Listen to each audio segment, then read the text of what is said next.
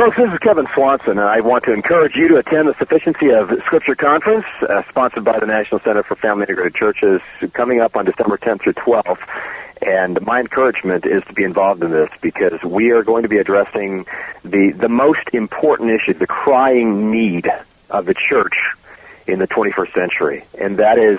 to bring the Word of God to bear as the authoritative, applicable, relevant Word of God to every area of life. Unfortunately, the Word has been relevantized in just about every area of church ministry, family life, the state, the way that we live, and I believe it's time that Christians crack the Word of God again, start applying it in relevant areas,